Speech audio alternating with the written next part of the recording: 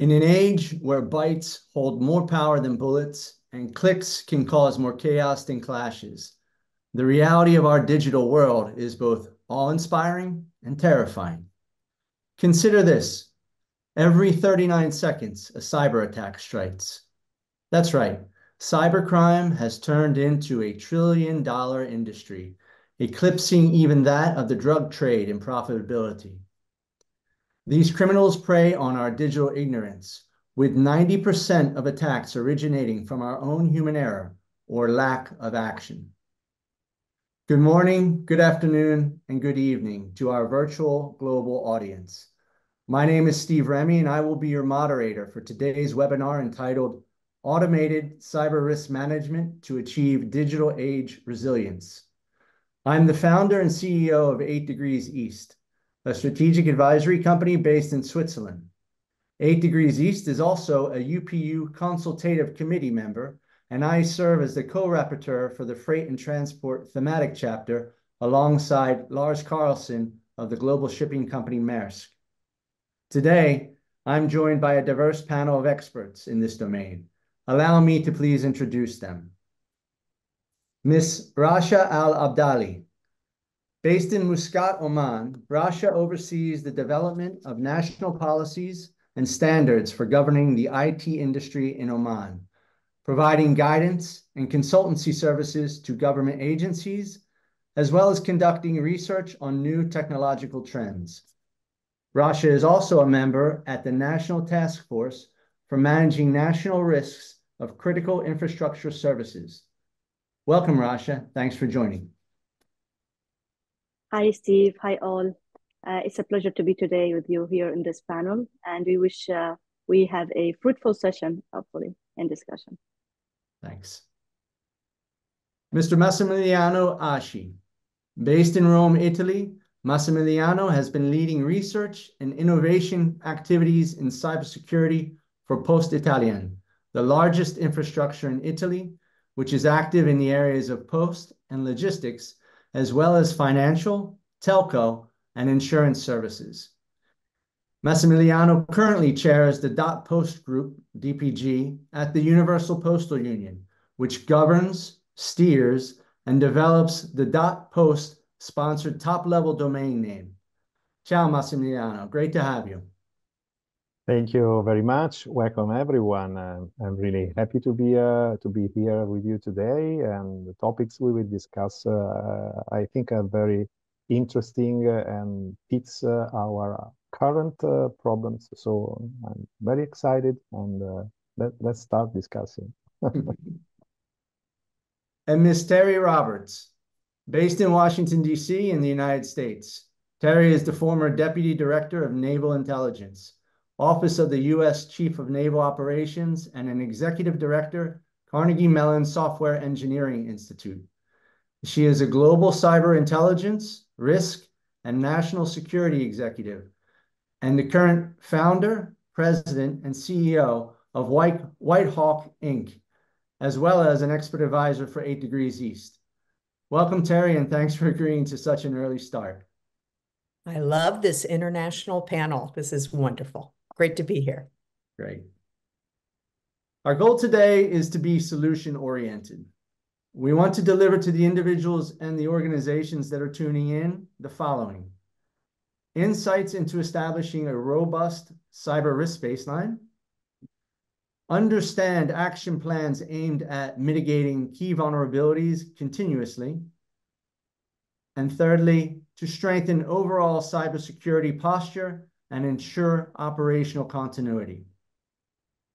We will achieve this through an interactive discussion today based on predefined topics and questions. We have an hour and a fair amount of topics to cover, but if we can, we will answer some select questions from our viewers, time permitting. If we do not have time, we still urge you to pose the questions in the chat, and if we have your email coordinates, we will revert to you in writing with responses in due course following the webinar. That said, let's get started with our first question. The first question or topic is, can next generation technologies effectively address the challenge of cyber threats in the postal sector, considering the complexities faced by both large and small operators. Massimiliano, this was your topic. If you could give us a couple of points of color, that would be great.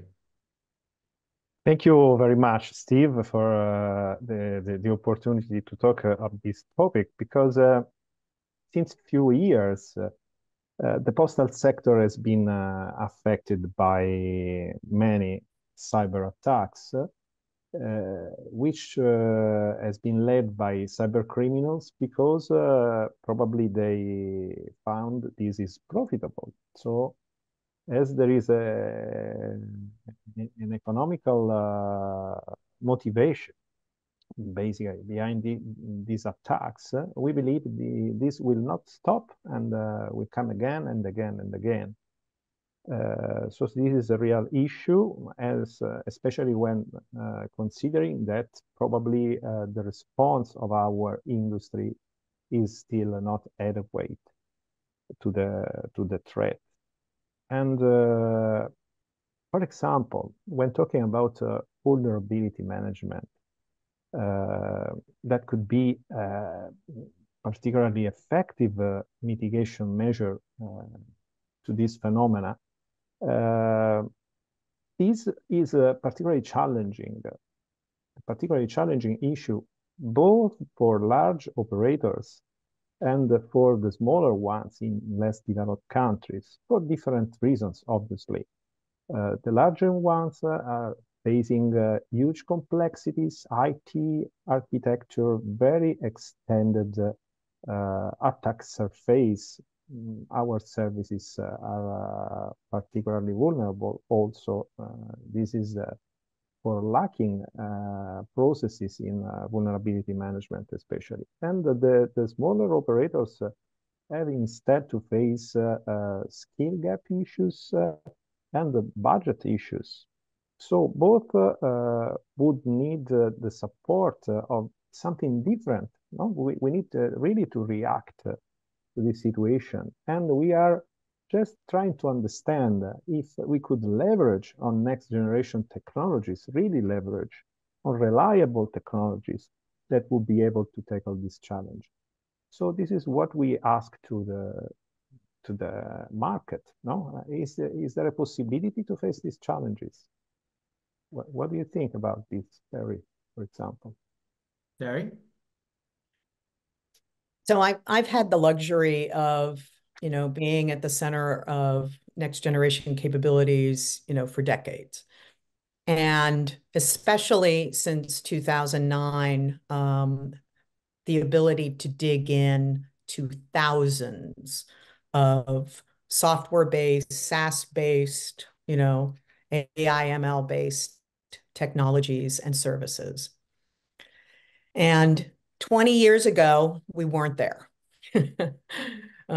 Even 10 years ago, we started to have the capabilities, but they weren't proven at scale. But I can tell you that now, the last 5 years, after billions of dollars in R&D, in university startups and spinoffs, in a global pursuit, right, of resilience in the digital age, that we now have a portfolio of technologies that can, and this is the difference, they can automate, obviously, manual processes, okay? But they can also come at the challenges in a totally different way, using big data, using mathematical algorithms, right? Using software-based implementations that can be remote and be updated. So even though your sector is as complex as the energy sector or as any other sector, right, that is global, international, interactive, cooperative, right?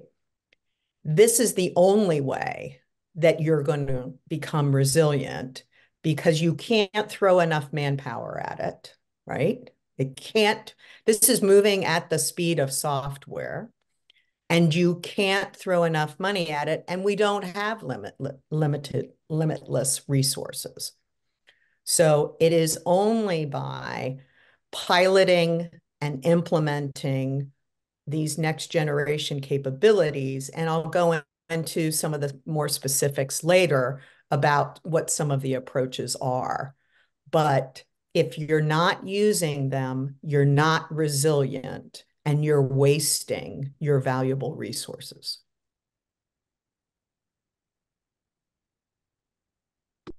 This is very fantastic news, Terry.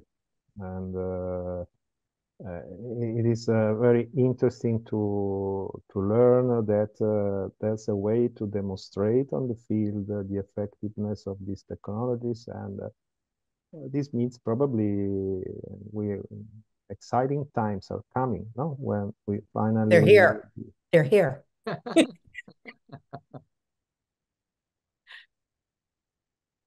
Rasha, any comments there? As they mentioned, like the technologies are developing and evolving, especially nowadays with the AI and the big data. The learnings of the threats and the database is expandable, you know, and that we could address the issues there. We just need to make sure that these technologies are well configured, you know, to align with the organization's security policies as well. And I think we can utilize and optimize the offerings of the next generation solutions. Perfect. Talking of AI and machine learning, that brings us to the next topic. Topic 2, how close are we to achieving 100% reliable, transparent, and cyber attack proof AI ML technologies for affordable automation in the postal value chain? Massimiliano, again, you want to sort of set the stage here? Thank you, Steve. This topic is really touching me because I really believe these new technology are so promising, as they would enable probably to automate all a set of operations which are particularly heavy for the operators. And if this kind of automation will be able to be affordable, no, so that everyone could be able to bring this technology in, I would say. And this would surely help to fill the gaps between the most advanced operators from a technical point of view and the less advanced ones. And the gap is huge. And this is a very big problem because we are working in the same value chain and we are strictly interconnected, one among the others. So if these technologies could help to address this issue, this would be fantastic. At the same time, we need to be sure that these technologies are reliable enough, as researchers showed up that these technologies can be sometimes vulnerable, no, itself. So how could we be sure, no, that this is safe enough, secure enough when using it for cyber defense? This is very important. And last but not least, we need these systems to take quick decisions because they can see things human beings are not able to see. And of course, we need to be quick and take many decisions at a time, but at the same time, maybe after a while, we need to verify these decisions, no? And to understand why this decision has been taken. So we need transparency, explainability to be particularly developed. Are these technology mature enough to grant that such requests are satisfied? What's your thoughts about that, Terry? Well, I do think it's funny because, of course, in the news over the last year, advanced AI has, taken over. But I took my first course in AI in 1985 in graduate school. AI and machine learning. And at Carnegie Mellon, the first school of machine learning was established in the early 2000s. And I saw one of their first major experiments called NEL, Never and Ever Learning. And so we have been working on all of this for a long time. Today's, capabilities are not the result of an overnight, technology advance. But to explain a little bit about where we've been and where we could go. So traditional cybersecurity, right, is, as Amos said, is based on, the number of controls, the audits, the checklists, the foundations, making sure that the best of breed frameworks. And then it has been very additive. You keep adding technology and you have this complex technology stack, okay? Well, for 10% of the world who are big companies or big government organizations who have resources, then, they have that. But the other 90% often don't have anything but best practices, okay? And they don't even have in-house talent. So it's by using these proven AI-based, big data-based cyber risk and threat monitoring, both inside the networks, across your operational technologies, and from a hacker perspective, that you can have a 360 view of your risk and threat continuously, and then mitigate the highest priority risks. That's where we want to get to, and we have the capabilities, and they are affordable. Great. Great. Thank you for that.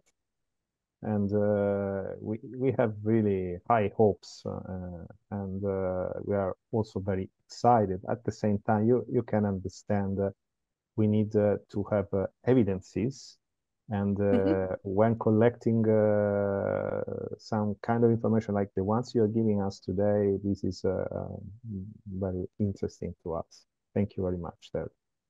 I just would like to comment about Steve's question when he mentioned how close are we to achieving 100% reliable, transparent, and cyber attack proof. Well, I would like to say that there is no 100% guarantee in this. No, 100%. Anything is hackable. It is only about how much delay we can make for it to happen, and how fast does it take us to respond to it. Even if you have the best technology solutions in the world, people are the weakest point. And in AI cases, if no proper data sets and algorithms are configured, anything could accidentally happen. That's why in the GRC domain, we always talk about reasonable assurance, and that's something to make it very clear to all people in the postal services, that if we would want to embed security and cybersecurity controls, we need to have that kind of percentage where we will be hackable, but we need to be ready and we need to be resilient about it.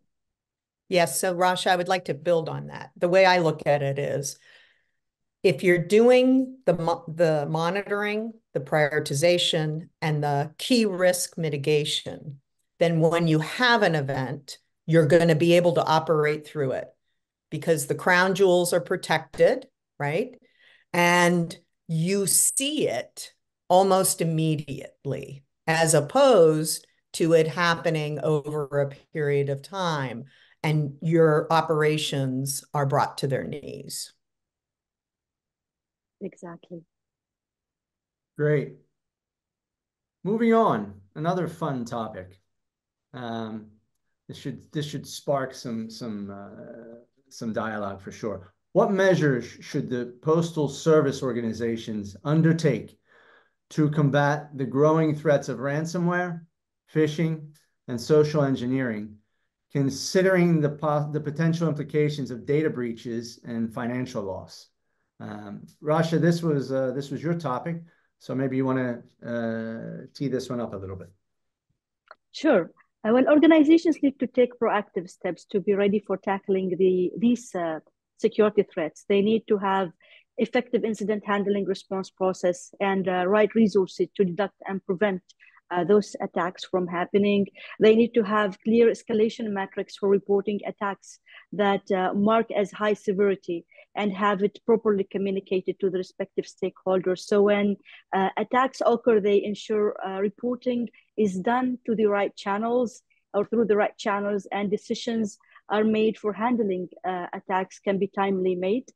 This is very important, and especially as Terry was mentioning, we cannot focus on everything. We need to focus on the high risk threats, and because every organization has scarcity of resources and budget, and I think we need to focus more on the high impact and high risks.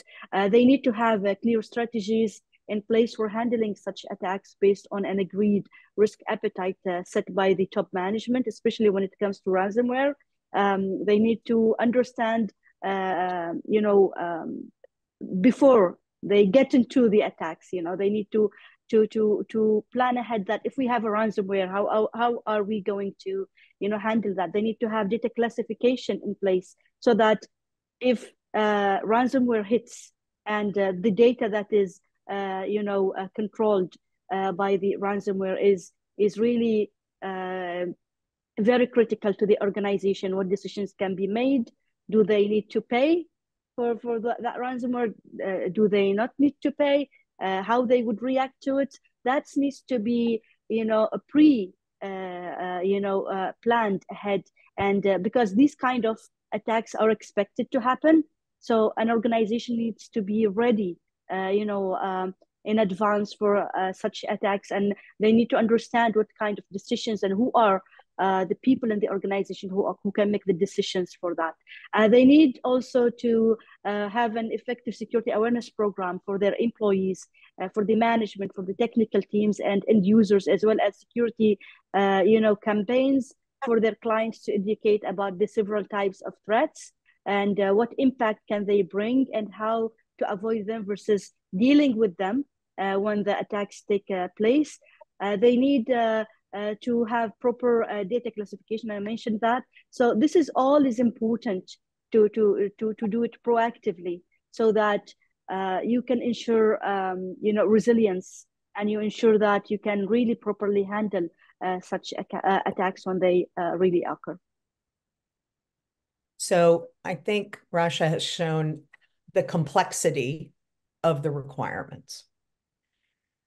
And with our risk and threat and solution data partners, today, a whole industry of risk and threat monitoring and risk assessment capabilities can do a comprehensive assessment on any legal organization in the world within 48 to 72 hours. But what's most important is within that assessment, and right, this is not on premise, this is not intrusive. These are capabilities that banks use today for business clients, and insurance groups use today for cyber liability insurance underwriting.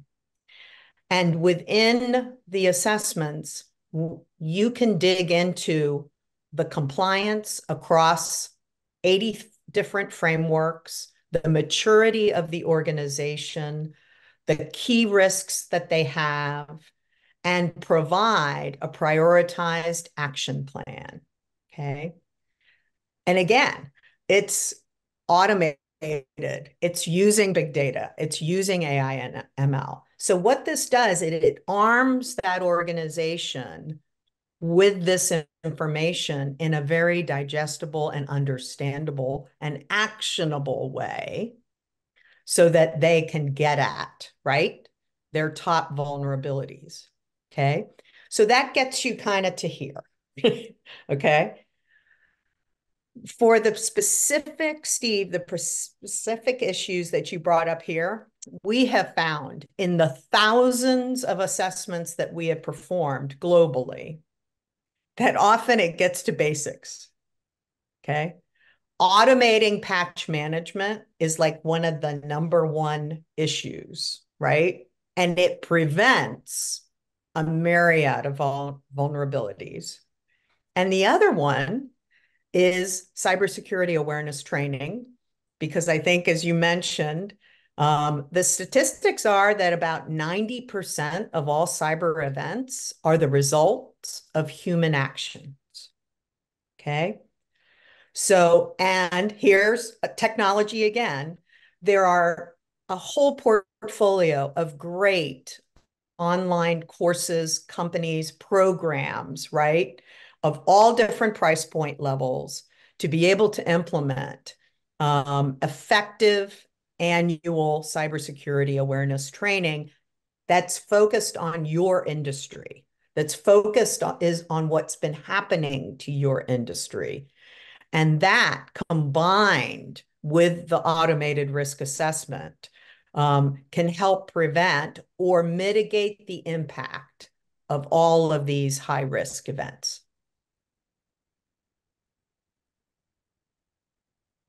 That's fantastic. I totally agree with both of you, and I would just stress that still information and training is needed here, and technologies have produced particularly good results encountering these threats also in the past. We still need to switch from reactive to proactive. Yeah. Absolutely. Yeah. Okay. We're actually making good time here, which is great. So, you know, Switzerland would be my adopted country would be proud. We've got 2 more questions topics, and now we're moving more into the policy and governance area. So the next topic is, how can postal services ensure consistent security policies and data protection across the supply chain, considering their complexities of integrated and semi-integrated systems? Again, Rasha, if you could maybe give a little bit of an intro there. Sure. This is very important, because if you're doing a really great job, but you are integrated to other organizations and stakeholders across the supply chain, and they're not doing a good job, then it's all compromised. So it is very important that to have third-party security policies in place that has to be integrated as part of the outsourcing and vendor management process for the postal organizations. They need to ensure that their security policies are well reflected in their contracts with the various external stakeholders across the chain, to ensure that data is protected and data protection controls are implemented, and attacks are well communicated and handled when they occur. It is also very important that they need to set proper SLAs that guarantees the acceptable levels of availability of their services. They need to conduct regular auditing and security assessments to ensure the vendor compliance to security requirements, especially those set by regulators.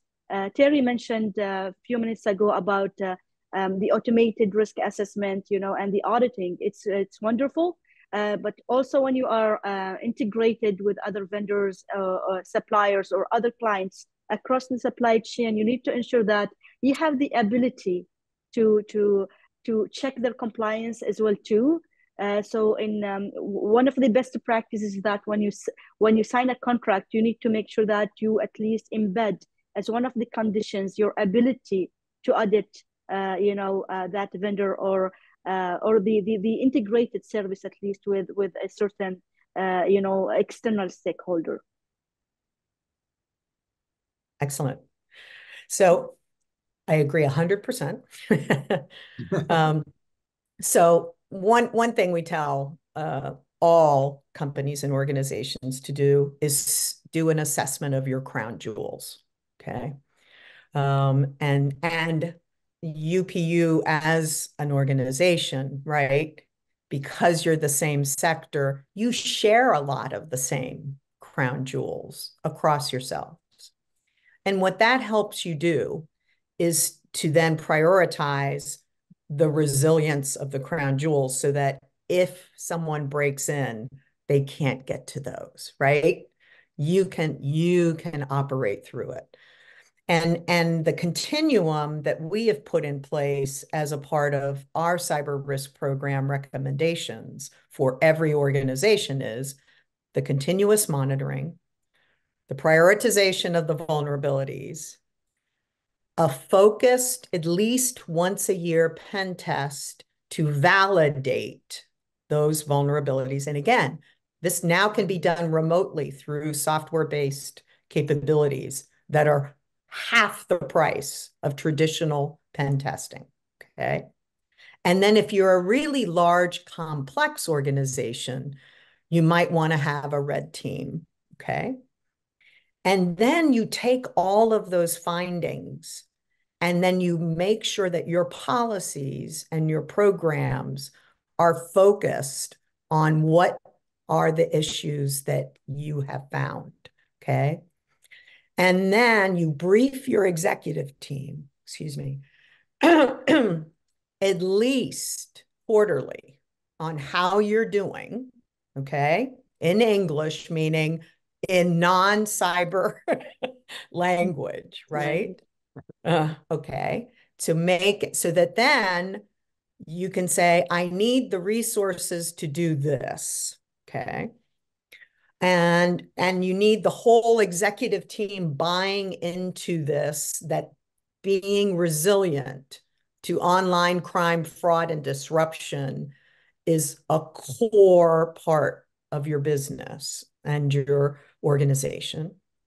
And then finally, you can then do once a year what Rasha was talking about, which is an exercise it. Exercise. Who's in charge? What's your communications plan? Do you have someone on speed dial to come in for response, right? So it's a continuum and it's continuous, okay? And then you base your policies on the results of all of that. Oh, supply chain, sorry. So the risk assessments that I'm talking about, both business risk and cyber risk, business risk being financial, organizational, leadership, okay, are all automated commodities that you can buy today. So if you go to on my website, because I don't productize, there's under innovative solutions, mapped to the Gartner categories, you can see exemplars of these types of next generation solutions, and they're global, okay, that can address the different areas to include supply chain risk. And by the way, you can just do an annual business risk, cyber risk, if you can't afford a continuous approach. Very, very interesting discussion. I also would like to add to the discussion to stress that the UPU, at UPU, we develop standards. So we could develop proper standards for cybersecurity in order to guarantee consistent methodologies to be adopted across the sector. At the same time, these standards should not be bureaucracy, but smart standards, adaptable standards, which would fit to anyone who would like to adopt and according to different budget, cultures, and needs. At the same time, I believe technology also here can support a lot, as Tracy told. And we need to push on integration among different systems. System integration is very critical, in my opinion, and interoperability is the key for efficiency, information exchange. Last but not least, I would say that also the Post group as a mission delivers security services for the community. And this is one way we're trying to adopt to support this process, the process you are depicting, by delivering trustable services, services that are available on the market, of course, but which you can rely on when delivering your own digital services. So this could be one way, or at least one possibility to improve the situation. Excellent. Rasha, did you have a follow-up?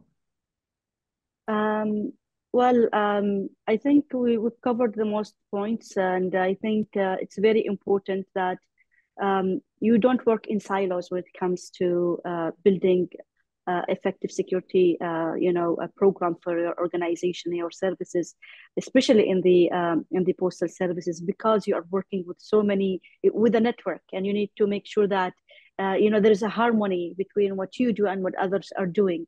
And the collaboration is very important. Building or working within a framework and collaboration is very important. Awareness across the chain is very important. I believe it's a shared responsibility if we would want to make sure that we achieve the continuous resilience of our services. One recommendation that I've been making the past few years, especially to great organizations such as yourselves, and through a mechanism like .post, is providing services of common concern. So even you were talking about suppliers, especially regionally, you may share a lot of the same suppliers. So why should each individual organization pay for a risk assessment, right? Why not do it once, right? And then share it across the members. So therefore, with limited resources, you can have an effective supply chain risk program in place. But, and I'm volunteering you, Massimiliano, you can have it in one place and then have benefit. Same thing with some of these next generation technology solution licenses, right? The prices go down exponentially with volume, right? We expected this, so yes, we are very happy to explore these opportunities.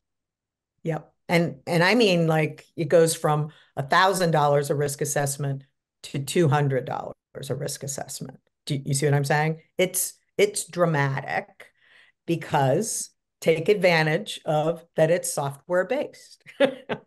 So things like that, I think, and you can pilot, right? So you can one member or a couple of members can pilot a capability together, show the impact across UPU, and then others can decide, do I want to leverage this capability? Is it the right thing for me?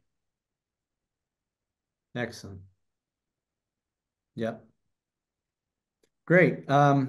Let's move on to the final topic, which is, how can postal services ensure effective business continuity in the face of digital transformation, especially in critical areas like medical and financial services, while mitigating risks and ensuring stakeholder communication and testing mitigation plans? Rasha, you want to do a little bit on that, please? Sure. This is a very important topic, especially nowadays when we talk about in the latest UPU forums and conferences. We have entered the domains of delivering products, not just normal packages, but we're talking about medical services, we're talking about financial services, and these are very critical services. We're delivering life, not just packages. And it's very important to take a business continuity seriously and put the right measures. And how do we ensure we have effective business continuity in place? First of all, postal services need to conduct. First of all, there is a homework that needs to be done properly, which is conducting business impact analysis to identify critical services that need to be taken good care of in the occasion of security attacks. That helps in setting the right priorities for building sufficient mitigation plans and required RTOs, RPOs. How much amount of time can we afford to get our services recovered? How amount of data is data loss is acceptable? So if we get to really what are our actual critical services, and we prioritize them, and then we focus on that helps us really to have accurate plans in place with the right measurement of what are the acceptable RTOs and RPOs. They need to have proper information assets inventory in place to identify all valuable assets for those critical services, such as network devices and systems, which will require active backup implementation plans and tests. This is a very important step. And they need to identify the emergency teams who will be involved in activating the business continuity plans, communicate them well, and keep them up to date along with their contact details. So having the right plans in place, the right people who are competent to activate and execute these plans is very important step.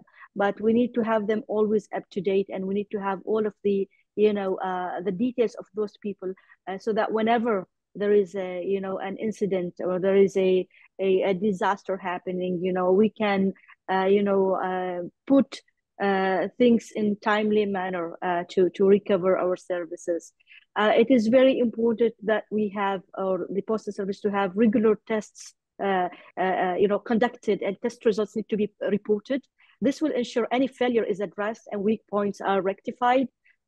So the right controls are always there and they're effective. It is very important for ensuring business continuity to have redundancy mechanism in place so that availability doesn't get affected. This includes having disaster recovery center ready and equipped to take over running the critical services. I think these are very important steps and points to be considered if we or any postal service organization needs to build an effective continuity process in planning in place. Absolutely. So I would think, because many of your organizations have existed for decades or longer, that what we forget is our architectures have evolved, right? They weren't designed yesterday and built just yesterday, right? They've evolved, you've added things, you've changed things, right? But you still have a lot of legacy hardware and software. So for Rasha's points, I always recommend an architecture review, but mapped to your business functions, okay? So that you have visibility of this function is reliant on these databases, on these business applications, on these communications or relay systems, or these operational technologies. Because with that visibility, then you can make decisions of how you want to migrate to a next generation architecture over time by design. So for instance, sometimes I tell people, don't spend money on cybersecurity. If you have software especially business applications that are more than 10 years old, just buy updated software. Because old software, all the windows and doors are open. And you won't have business continuity because they can take down that business function very easily, okay? Another, cloud provisioning. Many older organizations have their databases on premise, right? On old servers. And it can be a lot less expensive and much more resilient with the right next generation cloud provisioning, okay? They are doing better security than you're doing on premise. And then Rasha's point on asset management. Because the architectures have evolved, a lot of times you have shadow IT that you don't even know exists because you've forgotten about it and you don't have visibility into it. And that's another backdoor for criminals. By the way, with these cyber risk outside monitoring, we can discover all the shadow IT, and then you can bring it down by design and close that. All of these things are central to business continuity. And so the last point is, if you're giving it to your IT people or your engineers, and the business or the organization's leadership are not involved in these conversations, then it's not being done effectively, because many times the technical side of the organization doesn't understand all of the pieces of the business functions and operations. It's a joint conversation. It's something you have to do as a team. Thank you. Very, very interesting. Also, this topic is critical because why do we need business continuity in the postal sector? No, especially when considering the many sizes of the companies operating all over the world. First of all, we have to remember we are not just delivering postal and logistics services, but we are a point of reference for citizens. And we are delivering many kind of services other than the postal ones, which are still considered very important in many countries. But you can imagine some of us are delivering pensions, are delivering universal income services. So people needs our services because we are still not thinking about business only, but to deliver services to the citizens too.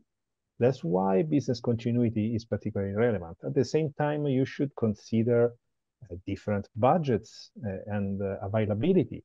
There are countries which struggle to understand how could I implement. So there's a strong demand for both the kind of operators and countries to reduce costs of implementing and operating business continuity solutions. This is one request for the market. Is a very strong need, and I believe we can do a lot here. There's a lot of things we could do. Cloud services, platforms, and infrastructures are probably one of the best options for low-budget solutions because these are particularly costly, but at the same time, cost structure is particularly flexible. You can turn on and off services as needed. So this is one way, one possible approach. I think that's a really good point about you can turn it on and off, right? Yeah. Yeah, and this also came back to what was the saying that you said before we went live? That cyber is a team sport. Cybersecurity is a team sport. So this whole point, and I've seen this many times in the corporate world where the IT don't talk to the executives and vice versa. And Right. it's a recipe for disaster in the end. Yes. So I mean, in many ways, executives and managers have abrogated the responsibility on this because they see it as technical. sure. And we don't do that with finance. No. Financial risk, everybody owns. Mm-hmm. Well, cyber risk, everyone needs to own. Yep. Very good point. We are at 9 minutes left in the webinar, which is perfect because I would like to, so we can end on time. This has been a great discussion, and I think that a lot of fantastic ideas and areas to explore for the people that are listening has been shared and is available following this. I would invite you all just to give a couple of minutes quickly, final thoughts, and then I will conclude this. So, Rasha, if you would like to go with a few closing remarks from your side, please. Well, I will start from where you ended. Again, I stress on that security is a team sport. It's very important that we identify all of the stakeholders who are very important to our business and what are the critical services that we are handling, what are the valuable assets, that are part of these services, and then build a complete strategy in line with the business objectives. This is just to ensure the proper governance of what we really need to protect is really important to the business and to our services. And we need, and all of everything else is just around that, to be honest. We need to direct our investments toward that. We need to direct all of our security projects toward that. So all of the efforts, all of the trainings and awareness has to be around that, so that we don't invest on the wrong place, on the wrong direction, that the business is on the other side and we are on a different side. I think this is very important if we really want to do security properly to keep the business up and running. Excellent. Thank you very much. Massimiliano, a few words from your side? I believe the time is up for the postal sector. Is not anymore the time to wait for things to happen. We have to be proactive. We have to do something concrete to counter the cyber threats that we are raising every day, I would say. We are not sharing ideas, experiences. We are not exploring the market seriously, in my opinion. We are not, this is based on evidences. The evidences are the cyber incidents, which I could read on. And every time I see the same fraud schemas, for example, being applied to the players of the postal sector, this is terrific. We should share information. We should operate as one. We should exchange information. We should leverage on high tech in order to fill the gaps and to level up the overall cybersecurity level of the entire value chain, because we are operating as a one. And this must happen also in the field of digital services. So it's time to act, and we are here to sustain this process, this maturity process that we need to happen, really need to happen. Thank you, Massimiliano. Excellent. Terry, the floor is yours. Yeah, when I meet with sectors like yours that are global and complex and have a combination of IT and OT, and their business functions and continuity are central to our world. Okay, I always get the feeling from everybody that you're overwhelmed, and rightly so, right? You're drowning in everything that you have to do and the importance of doing it right. And the reason that I have focused on cost-effective, scalable automation, and technology solutions is because it's the only way to lift that burden and make each organization effectively identify, prioritize, and address your key digital age risks. And I need everyone who watches this program to have a sense of urgency of getting this done, because when you are hit, it can bring an organization to its knees. It can cost millions of dollars, okay? And we're giving it all to the bad guys. You know, that's the other thing I hate. We're making the bad guys rich, okay? So with your limited resources, you want to put them, as Sasha said, in the right place, okay? So I have a recommendation. UPU, do a risk assessment on every entity in UPU. Share that individual risk assessment only with the individual organization. Remember, these are, you can buy them, right? But then there are portfolio analytics across by sector, subsector, region, size that can be shared with the whole organization, right? No names, just the regions, the size, the subsector, okay?